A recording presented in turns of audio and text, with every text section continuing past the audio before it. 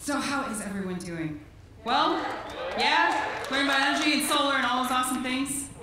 It's like the best thing ever. That's really cool. Bonjour, Terra Indishna Jaganashimang Minua Jabaway, Koi Indishna Kazanishnabeba, Makwen Dute, Coaching and Dunjaba, Skigamisigis Oapini Bishka. My name is Tara. I'm Bear Clan from Couchiching First Nation. I was born under the Maple Savvy Moon. I think it's very important to always acknowledge the indigenous people of the lands we're on. So we're sitting in Dakota lands right now. There's Anishinaabe lands all around in Minnesota, and that's the language that you just heard.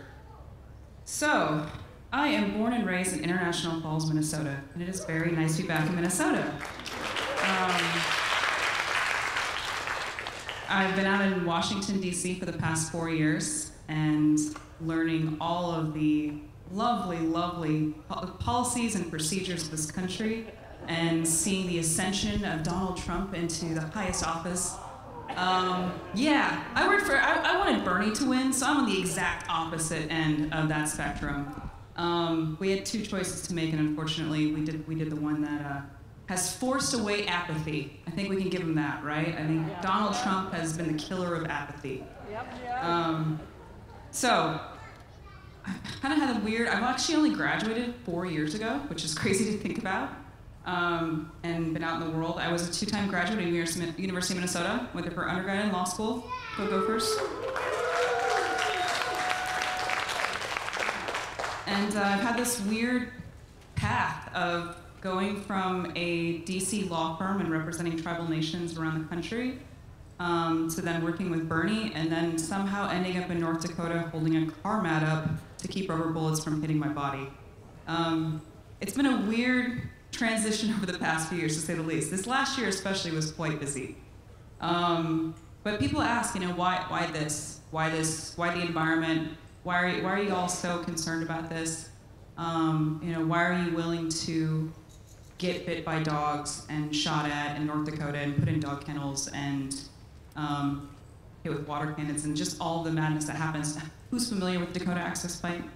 Yeah. Minnesota had an amazing, amazing presence in North Dakota, by the way. I'm very proud of ours.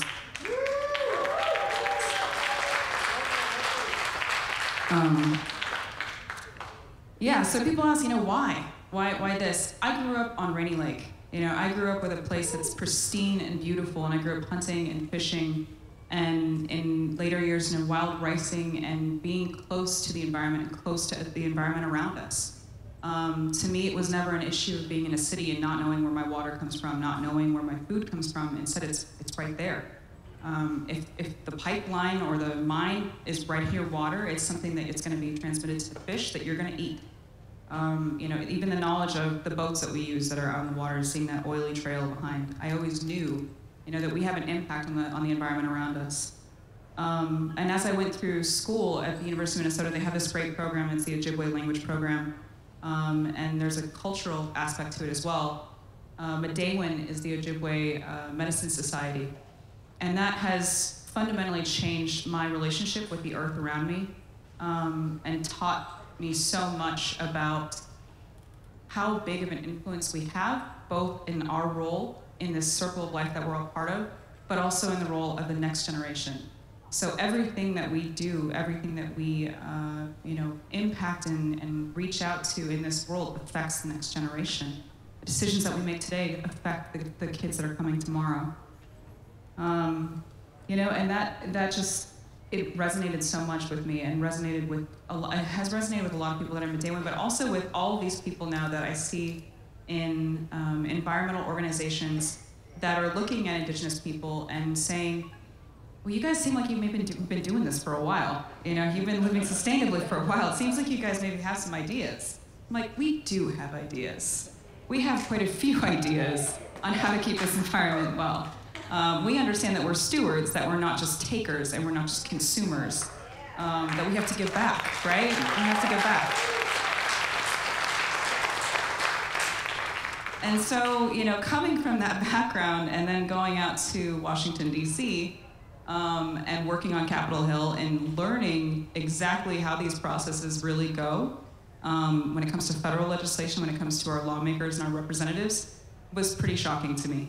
I kind of had this rosy version of, knowing that the government was something that my parents got pissed off about occasionally, and there was, bad things on the news, and it was whoever was in office at that time, right?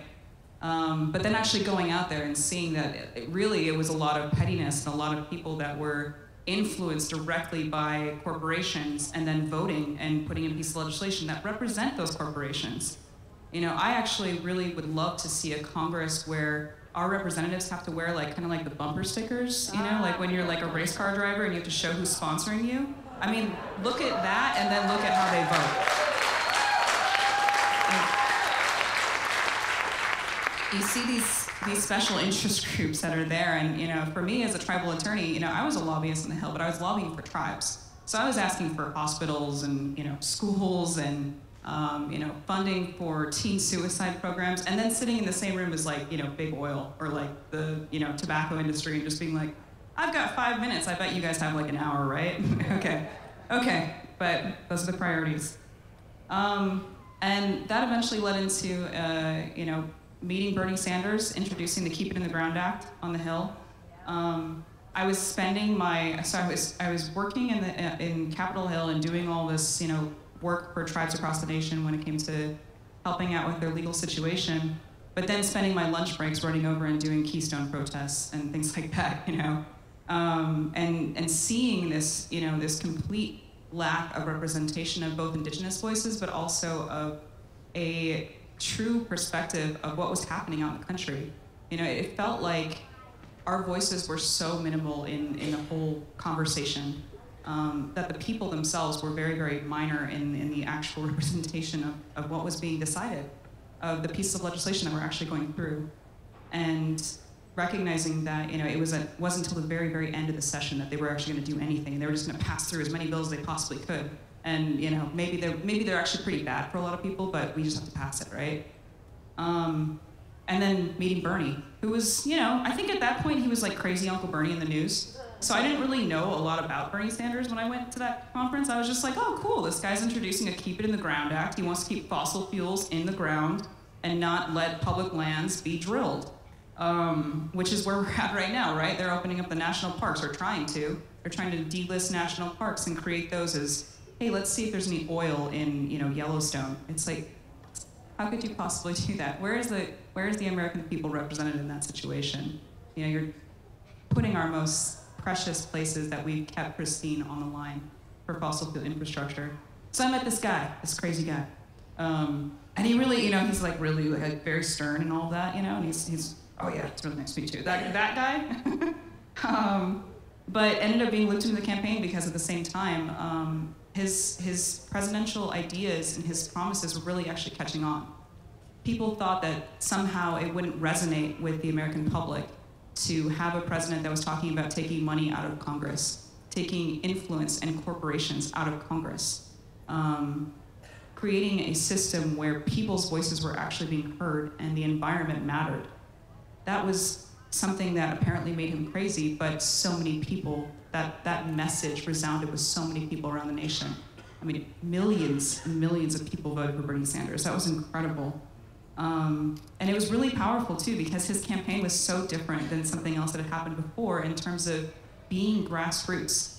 It was grassroots organizing around the country that got Bernie Sanders into where the position he was in, where he was actually at these debates with Hillary Clinton, pointing out the hypocrisy of the Democratic Party, pointing out that really there weren't that many differences between Democrats and Republicans when it came to certain issues. Fracking as a bridge fuel, natural gas as a bridge fuel. You're talking about hydraulic fracturing and contaminating the environment and using that as, yeah, that's our solution, that's our energy solution. No, that's not our energy solution. Just transition is our energy solution. Solar is our energy solution. Wind is our energy solution.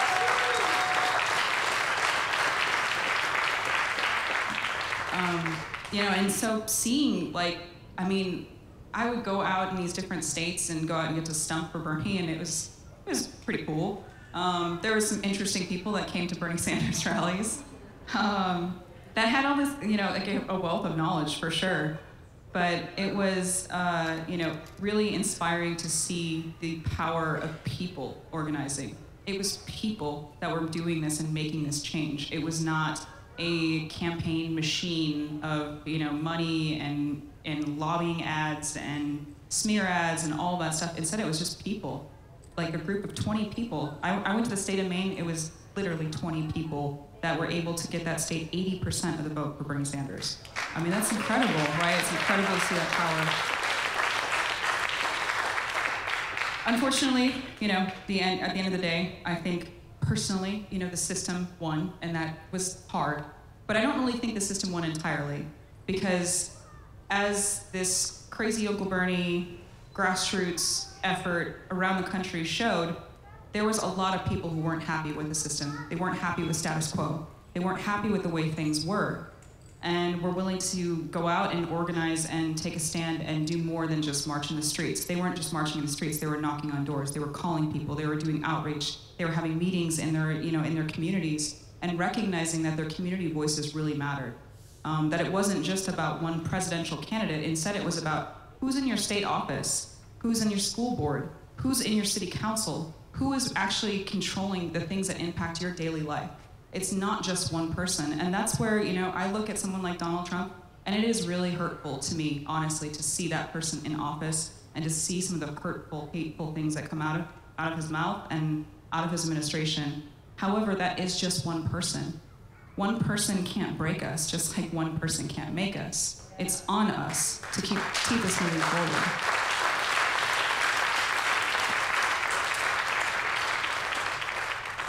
And after that loss, it was tough. It was a tough loss, but it was also, like I said, inspiring to see those people kind of really realizing their own autonomy and really having their own agency. And then at that same time, like right when that campaign was done, and he had to support Hillary Clinton, and they tried to unify the party, even though they had already so clearly shown that there was a different progressive that was wanting something different than the standard candidate. At that same time, this pipeline struggle in North Dakota was happening, and it was really ramping up. It had been going on for a couple of years. Just like here in the state of Minnesota, people have been fighting Line 3 for years, but unfortunately in North Dakota, even though the tribes had said no, no, no, no, again and again, they were building it anyway. And the tribe, LaDonna Allard, she's a tribal member, she went on Facebook. Facebook is an amazing tool, by the way. It allows us to have connections to each other across the world. It's amazing, incredible. She went on Facebook and just asked for help. And then at the same time that she went out and asked for help, these runners ran 2,000 miles from Cannonball, North Dakota to Washington, D.C. 2,000 miles.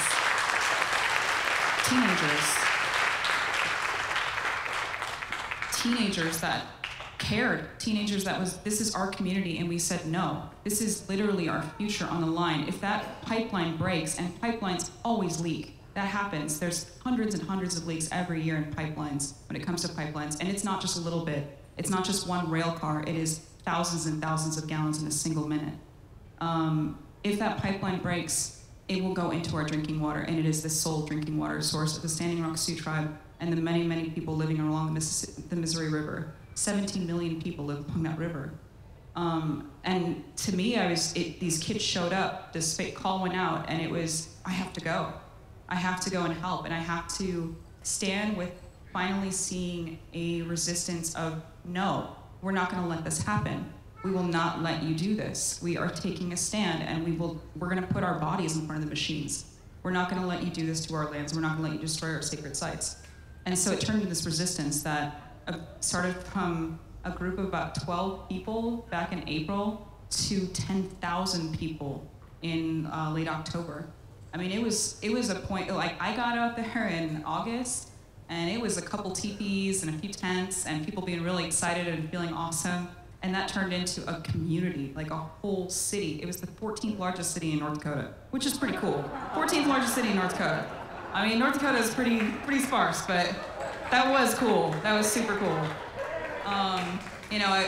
We joke around about, getting your own zip code and all that stuff because they were trying to figure out, well, where do we mail all their arrest forms to? I'm not really sure. Like, we have warrants out for them, but they're living off, I don't really know, they're living off the grid.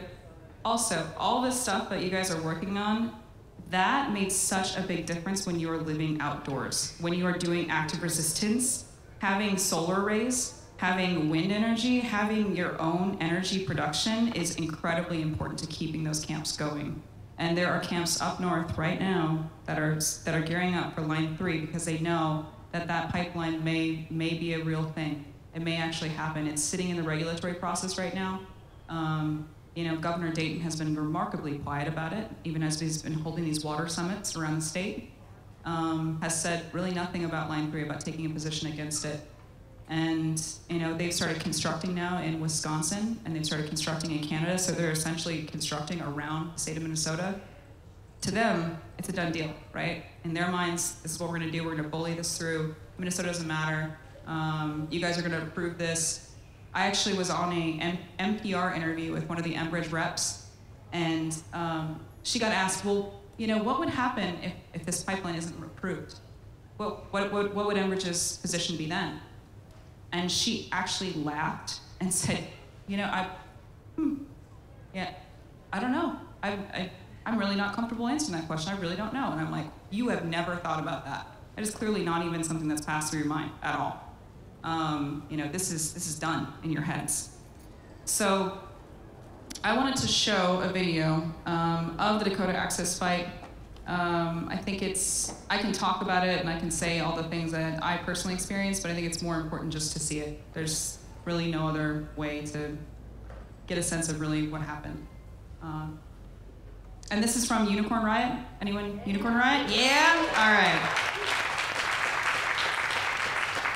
Unicorn Riot camped with us for months. It was awesome. I get to see these guys shuffling around their robes in the morning and then their little coffee and then show up and do this. Go ahead. There's language. People are really clearly saying they're not going to get out of the way. It looks like the police are firing the LRAD now. It looks like the roadblock up here is going up in flames. The LRAD's now going off. People are backing up. There's two LRADs from my understanding. You can hear two of them going. It's really loud and really uncomfortable. People.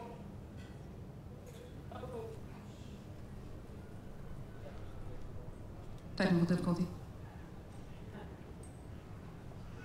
It was a surreal situation as a indigenous person, but also just as a citizen, to be in a situation where you are demonstrating and exercising your constitutional rights to freely assemble and have free speech, exercise free speech, and being brutally assaulted by the police officers. I mean, I saw teenage girls getting maced at point blank range.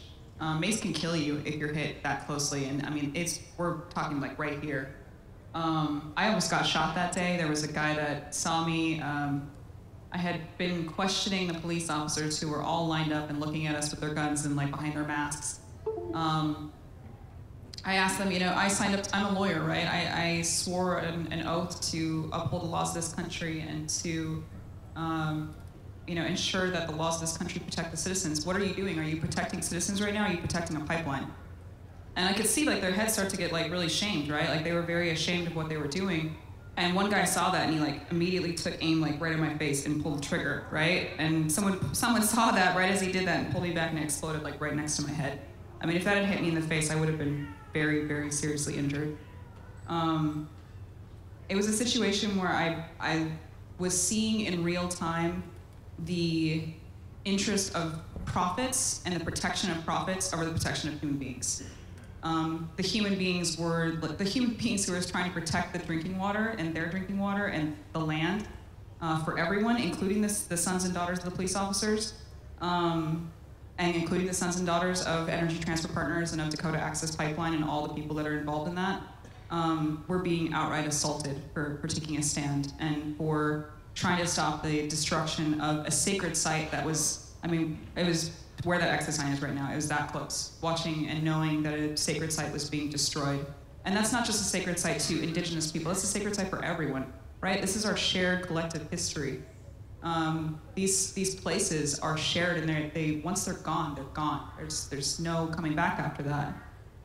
I think I definitely learned a lot about corruption out in DC, but then I saw a lot of corruption in real time when I was fighting on a front line. And that's something I'm really, really hoping does not happen in the state of Minnesota. Because if this pipeline project, Line 3, is sent through the treaty territories and wild rice and the headwaters of the Mississippi River and to the shores of Lake Superior, there's going to be incredible, incredible resistance. There already is incredible, incredible resistance.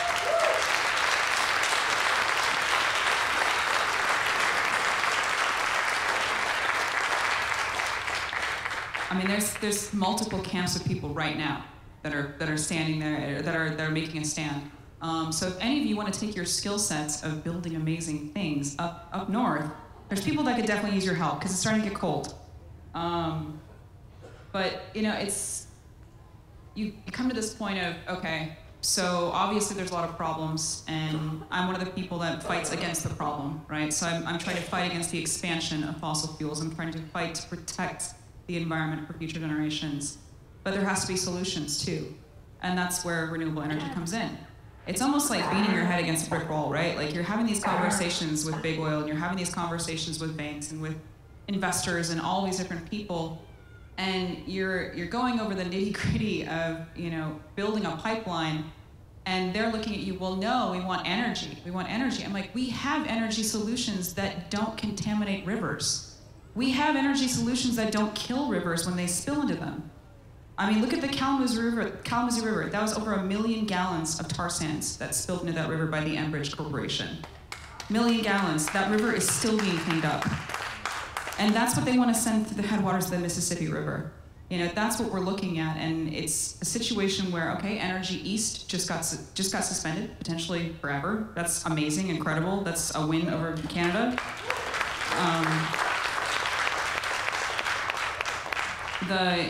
The Kinder Morgan pipeline is receiving this incredible amount of pushback and resistance. They're building tiny homes in the path of the pipeline. That's incredible. And now we've got like what's left, which is Keystone and Line 3. You know, and Line 3 is Enbridge's single largest project in history. It's the single largest project in the history of their company, and that's what they are putting all their eggs into. So imagine if we are able to defeat this pipeline and defeat this project. Imagine if they have to turn tail and go home. You know, this is Canadian oil. It's not their citizens that are going to bear the risk. It's ours. It's our citizens that have to worry about that pipeline breaking and walking through your field and smelling oil and realizing tar sands are now laying on top of your field. You know, I think it's an interesting situation to see indigenous communities who are some of the poorest in resources and some of the most invisibilized and not heard, that are out in front of this, that are the ones trying to lead the charge, that are the ones who are leading the charge. You know, the Dakota Access Pipeline did get built, but along the way, we cost them hundreds of millions of dollars. And in the divestment efforts that we've been doing, which I will continue to do, what a lot of us are doing, we've cost them billions of dollars, billions. To the point that I've now had to see Kelsey Warren, the CEO of Energy Transfer Partners, painting himself as a victim, saying that, you know, the environmental groups and the Indians targeted him and they told a bunch of lies and it's really safe and they don't know, you know, he actually alleged, they're suing us too, by the way. They're suing all these environmental organizations that tried to stop this pipeline in North Dakota. Because of the damage that was caused, right? And because of us now looking at, okay, so you guys don't care, obviously you have no souls, so we're gonna go to the banks, because our money is the ones who's in the banks, right? Like, we are consumers, this is like our money that you're actually out investing, so we should have a say in it. They listen to us. The banks really don't like us showing up. You know, we show up at Wells Fargo and we're rallying right in their front entryway. They're like, whew, not happy to see us, right? Not happy to see us at all. And then if we show up with y'all and y'all are saying, hey, you know what, here's a great solution. Look at this, we could do this instead. That's, you know, that is both resistance and transition happening at the same time. The problem and the solution. I really hope that we come together and continue to resist together. So I wanted to, you know, leave with one piece and then hear from you guys, because talking is talking, but you know, I think there is power in the earth, there's power in the water, and there's power in the sky, and there's power in each other. And so, you know, run for office or run a protest or run to break the system apart. You know, whatever floats your boat, it's all good, right? Because we're all fighting for the next generation. We are all in this together. And together we are powerful, and it's people that make the difference. So, go Miigwech.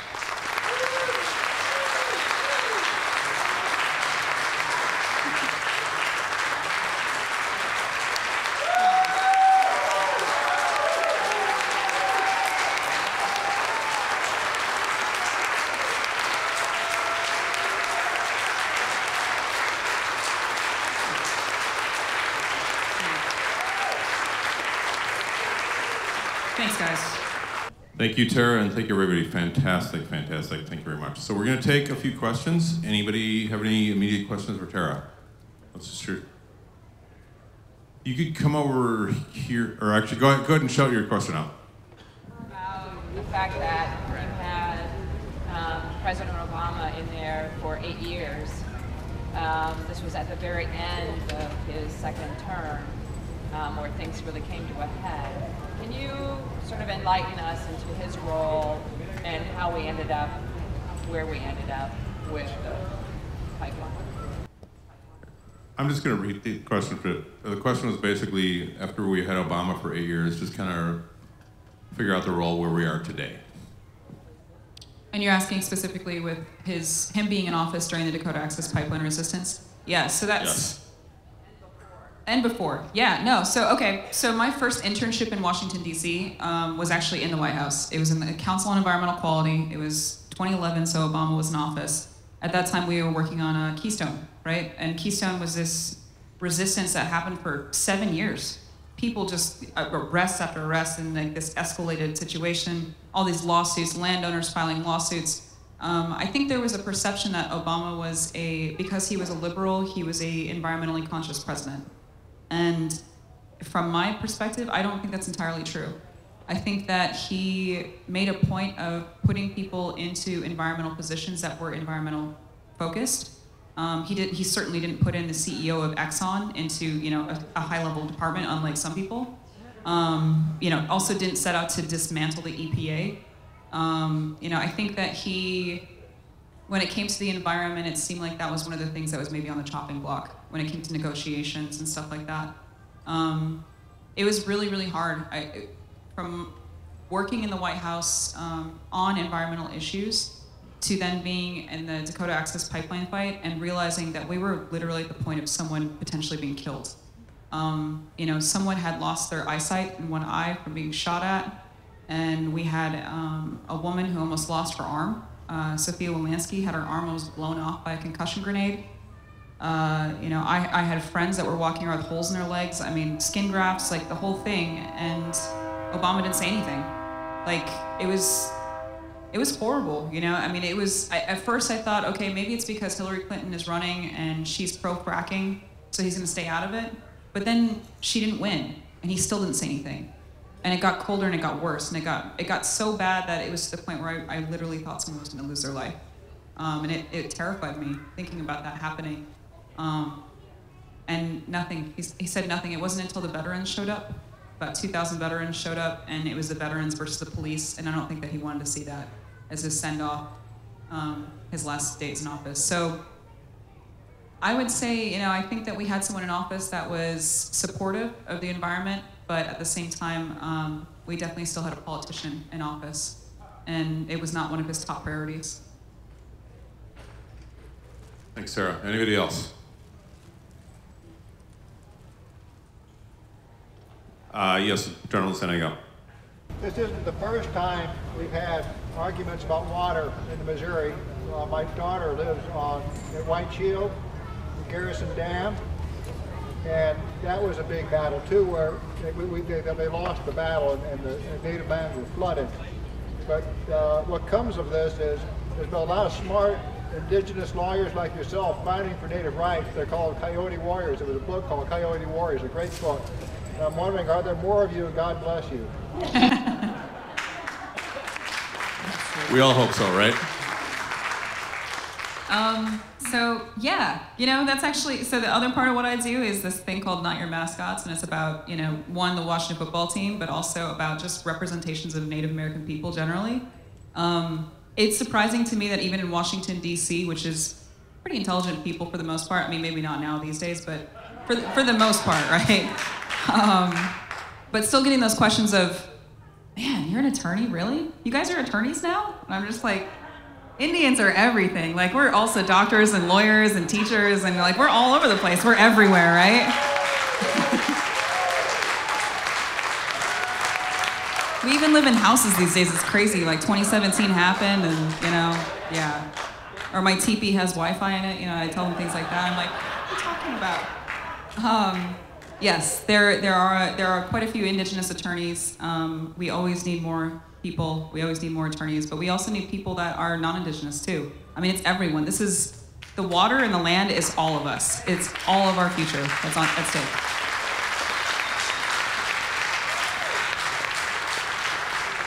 Thank you. Anybody else? Are Senator Klobuchar and Franken, are they allies, would you say, or maybe not so much? So I would say, I did see that this gentleman right here, actually, Mr. Robert Pilot, questioned Senator Klobuchar directly about Line 3 and about indigenous rights. And she did a pretty good sidestep, I thought. She talked about jobs, and she talked about not hearing really any pushback on this particular issue. So I think that's a crock, and I think we should maybe push back even more, just to remind her that yes, we actually do care a lot.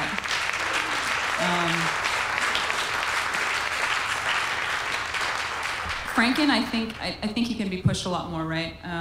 He's got a long history of having really strong support for indigenous rights. He actually came out against Dakota Access Pipeline, was very much opposed to that.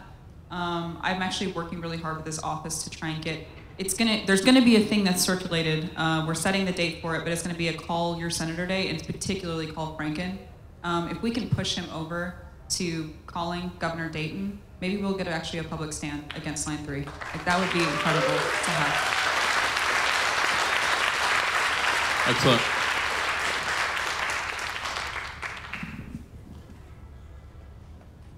Follow up to the last question. I'm from Wisconsin, so did you get any help from any of the congressional delegation from Wisconsin? I know Ron Johnson's a absolute zero, and so is Paul Ryan, and we've got plenty of zeros in Wisconsin now, but hopefully we had somebody that helped out. Was there anybody? I don't know. I'm kind of wondering what's going on in Wisconsin, because Wisconsin's a really pretty state. It's really green, it's got beautiful hills, and it makes a lot of cheese, and it's got a lot of lakes too. And I'm like, how are these guys coming out of that state? Seriously? Paul Ryan? Like, come on. That guy's terrible. Like, sorry, but that guy's terrible. I really haven't done a lot of organizing with the congressional members in Wisconsin, but I'm assuming because I actually will be moving back to Duluth very shortly to fight Line 3 on the ground. Yeah.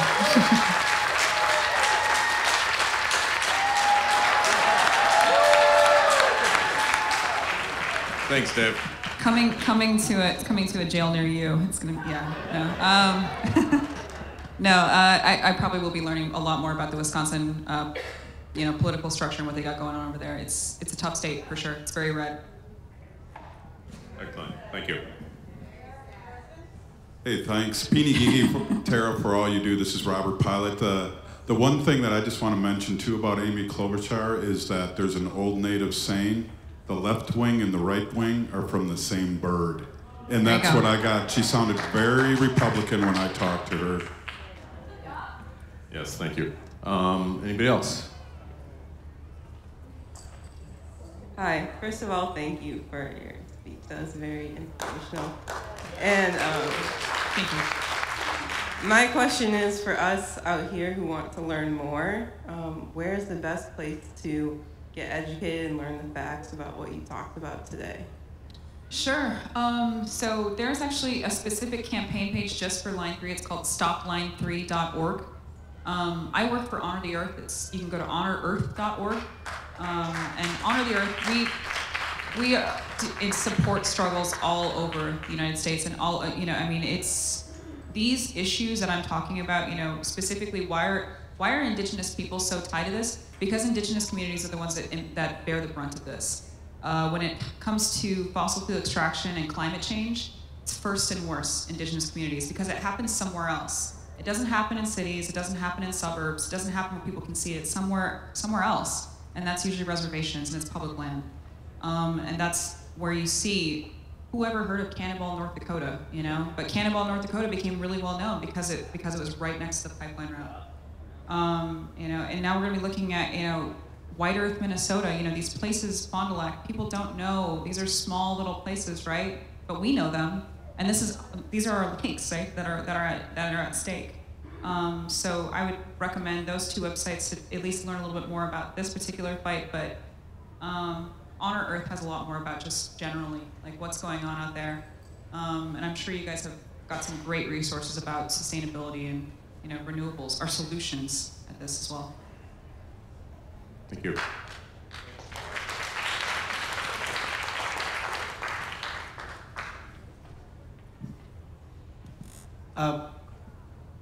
Thank you for speaking.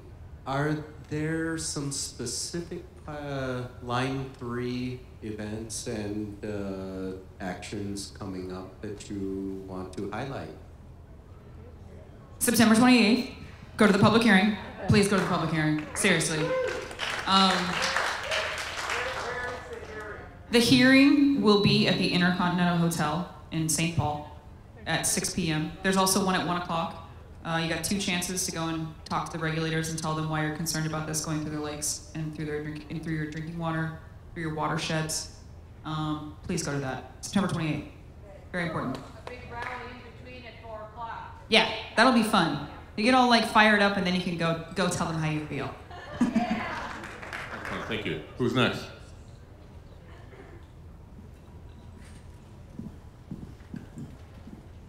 This is another advisory board member, by the way.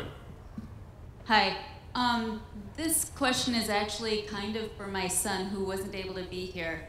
But would you have any thoughts after being in DC and kind of seeing this whole like representational, non-representational government occurring? We're kind of in a place where there's a lot of divisiveness being built up by the media and by, you know, almost everywhere you go, it's like us versus them. And it's just getting worse and worse. And the problem is, what do we do when half of the country is them? I mean, that's a lot of people, you know?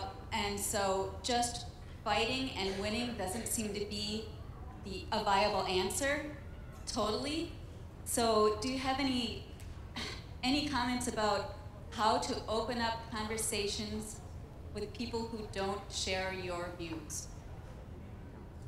I work with people all the time that think that I'm insane, right? So people that do not agree with me whatsoever. But I think it's really important to meet people where they're at. You know, people come from whatever set of facts and maybe not always facts, but you know, versions of facts. But also just a perspective, right? And the immediate situation around them. And so, you know, when you're talking with someone that is standing on the completely opposite side of the room from you and cannot agree on pretty much anything, I think it's important to just kind of open your mind a little bit more, even if their mind is really closed, and try to understand, you know, why did they feel this way? And maybe you won't come to an agreement, but I think there is a lot of division that's happening, and it's become very apparent, right? Like, I think that, especially from the media, we see this categorization of people. So it's, you know, it's Black Lives Matter, it's Antifa, it's, you know, the KKK, well, those guys do stand on their own, they're crazies, but, you know, there's all these different just little silos, right? And we end up working in silos, too. So there's the environmentalists working in one group, there's the indigenous peoples working in another, there's the African Americans working in another. You know, we all divide ourselves up. But I think what I see that's really effective is community organizing. So locally, not just looking at the national level, but looking locally, you know, having a rally like this, you know, it's really powerful. You're gonna have all these people coming out that are from all different walks of life, from different communities that are here for a united issue, right? I think if you can tolerate most people, you can have a conversation with them. If you can keep your mind open and your heart open and just try to see them as people, it can be really helpful. But sometimes, you do have to walk away. I definitely have some, conversations at the Thanksgiving table where I'm like, oh my goodness, okay, I'm gonna walk away from this one. Not gonna reach you, but that stuffing is great, right? Excellent. We had another one right over here. Anybody? Yes. My name's Maggie Kozak, and I just had a response for the last one. I recently made a friend who was a Republican. I'm a big liberal. And I was like, oh my God. And I was totally freaked out. And my friend has brought to my attention that I, as a liberal, can be really alienating. And I don't do a very good job of recruiting people to, quote unquote, my side. And those signs we have everywhere that say, like, everyone welcome, I'm like, does that include Republicans? Am I including Republicans? And it's just kind of opened my eyes to, like, I should try to be nicer about it so that I can be more convincing. And this friend and I have continued for months, and he recently admitted to me that, like, I've actually helped change his mind because I've told him things that he didn't know about because he was listening to fake news. And so I think the more that we can try to be tolerant and the more that we can try to recognize that someone's a human and try not to attack them and have those conversations, even though they can be uncomfortable, and build up that trust, the more that we can get people to agree with us and go, you're right, this guy Trump, we should get him out of here. So thank you so much for your talk and for going to Dakota Pipeline when some of us are too chicken or make excuses and don't go. So thank you so much for all of your work. Thank you. Anybody else? Let's go. Let's take one right here. Hello. I heard someone say tonight that half of the people are with us and half aren't. And actually, I think that is not quite accurate. I think many more people are with us than are not. I saw one polling about 56%, and I think it's probably low. And I wonder if you'd say something about, it seems like we need to just full on say what we want, say what we believe is the best thing, like you've been doing tonight, for the land, the water, the country, all the people, without rage. Yeah. Actually, that makes me think. So you were fundamentally opposite sides, right, of the table. What's it like to have a conversation with someone like that? So when I was arrested, and I was on the side of the road with zip ties, one of the police officers was horrible. He was, trying to say all this stuff, like, you're never gonna get your car back, you're gonna be in jail for the next, 6 weeks, all this stuff to, all the people that were arrested. I'm like, none of that's true. And he's like, how would you know? And I go, because I'm a licensed attorney, and he walks away. He was really mad, right? But then this other guy came up who was a local police officer, right? Because that was a thing. North Dakota, they had to bring in police officers from out of state because it was police officers that would have been in a situation of beating up their neighbors, right? That's a very uncomfortable situation. And also the knowledge that this is their kids drinking water too. And so the next guy that had the conversation with me was a local police officer. And he was, he came over and he was like, all right, I have a conversation with you, just talk. And I was like, in my handcuffs, I'm like, well, I have nothing else to do at this moment. But no, he was like, I don't understand. Why would someone like you, why would an attorney do this? Why are you here? Why would you get arrested like this? This is stupid. And I asked him, I was like, okay, well, why do you think that? And he's like, well, let me guess, you're from California and you're some liberal, right? And I was like, no, I'm from International Falls, Minnesota. And he goes, wow, I fish over there all the time. I go fishing over there. And so then we started talking about fishing, right? And then we started going in the conversation of, well, do you know what hydraulic fracturing is? And he's like, no. And I was like, well, those big oil derricks, they're pushing a bunch of chemicals into the ground. And have you noticed that the lakes up north maybe aren't as clean? And he's like, oh yeah, my son and I, we can't go fishing up there. The fish, you can't eat those. And I was like, okay, well, that's what these people are concerned about. They're concerned about contaminating these lakes. And then I could just see the wheels slowly turning, oh my goodness, maybe you guys are talking about water, and maybe this actually would impact me and my son and our ability to fish. And so just reaching them as a human, and at that point he was I could see he kind of maybe felt a little bit bad about me being arrested, but Like he was nicer to me after that, but yeah. So that's a moment of meeting someone where they're at, for sure.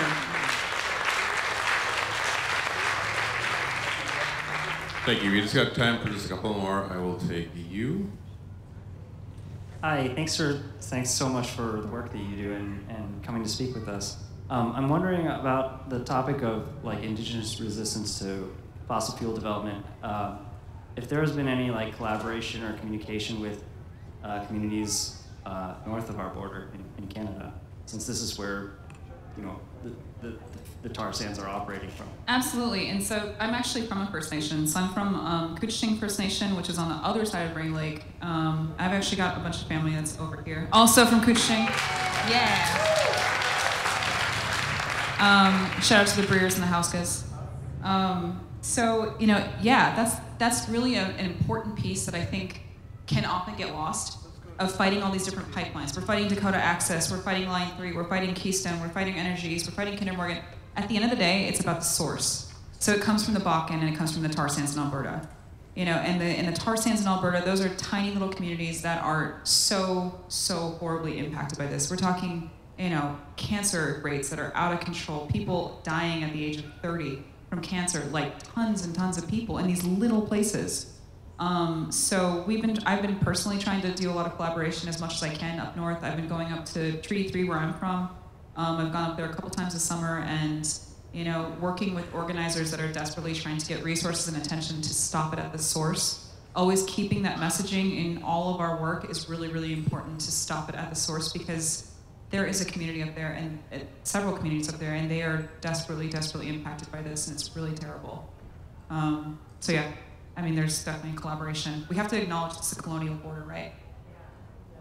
Very cool. We have time for 2 more questions. Oop, I'm going to take you. I got very lovely.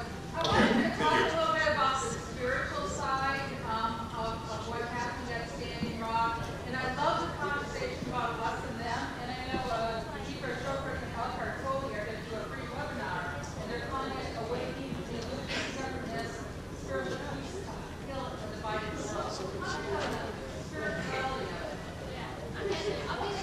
Sure. So that was one of the most beautiful parts of Standing Rock, right?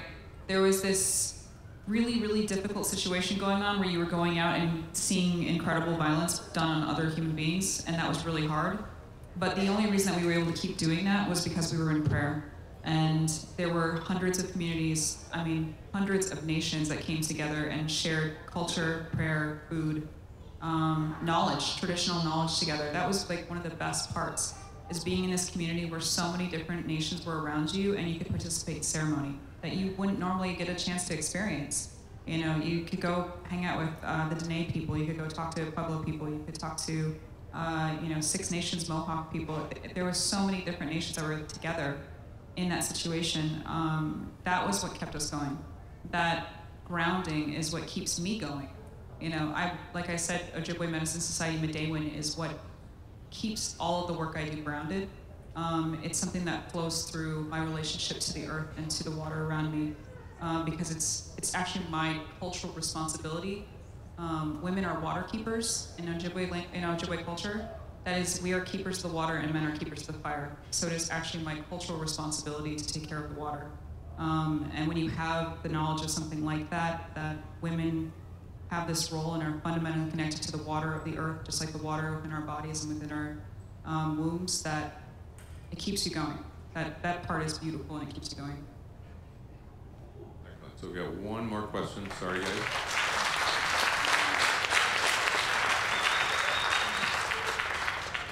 Thank you, Ms. Tara, for all that you do. I just want to flip that whole last conversation around a little bit. And could you talk about the impact of being arrested? And some of us are chicken about being arrested, honestly. And so what's the professional impact of being arrested for something like this? You know, it's... Yes. I could give you the Know Your Rights training. So we did a lot of those, which is you don't have to talk to police officers. You do have the right to remain silent. And, you know, it's... One of the things that I'm really hoping doesn't happen is a situation like North Dakota in Minnesota. I don't want to see human beings in dog kennels in Minnesota, or water cannons being used on human beings in below freezing temperatures.